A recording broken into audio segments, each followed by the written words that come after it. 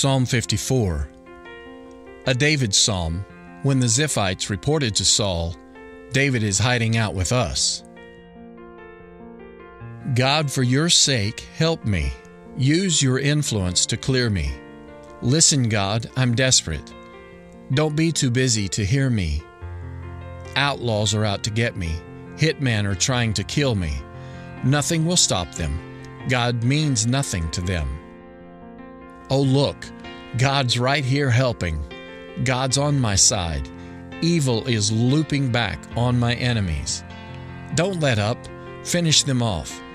I'm ready now to worship, so ready. I thank you, God. You're so good. You got me out of every scrape, and I saw my enemies get it. Father, save me, O God, by your name, and judge me by your strength. Your name, O Lord, is a strong tower. Because of the blood of Christ, I can run to this tower and be safe. I know you listen to my prayers because you have so wonderfully made me your righteousness through your Son, Jesus. I also know you are not hesitant to respond to my prayers according to your will, which that simply means yes if it lines up and no if it doesn't. Selah.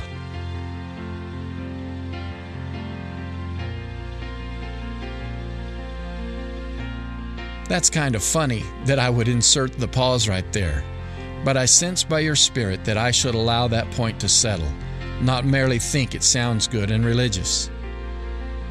Thank you, Lord, for saving me. Thank you for opening the way to life and truth. You are so good. You are the ultimate in justice. You are the ultimate in all.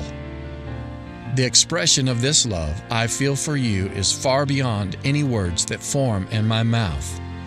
You are amazing. You are beautiful. You are holy.